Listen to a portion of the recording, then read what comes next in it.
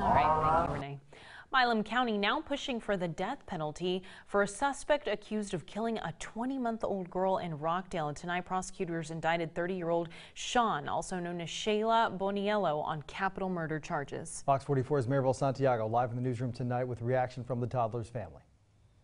Well, the family says that they're pleased with the grand jury and DA's decision earlier today. They say this is the first step into getting justice for their little girl. Now, 30-year-old Sean Boniello, who identifies as Shayla, was recently booked into the Milam County Jail. Boniello is originally from New Mexico, and according to court documents, Boniello admitted to beating 20-month-old Patricia Ann Rader to death after getting mad at the child. Milam County Sheriff Chris White told Fox 44 News that Boniello was booked into the jail. The sheriff says Boniello asked to be placed into segregation for fear of harassment about gender identification.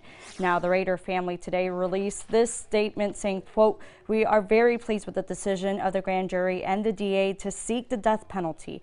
The DA's office is working around the clock on this case to ensure that nothing can be overturned on appeal." Now, the family also started an online fundraiser to pay for Annie's funeral expenses. They actually stopped the fundraiser on Monday after an outpour of support from the community. Live in the newsroom, Maribel Santiago, Fox 44 News.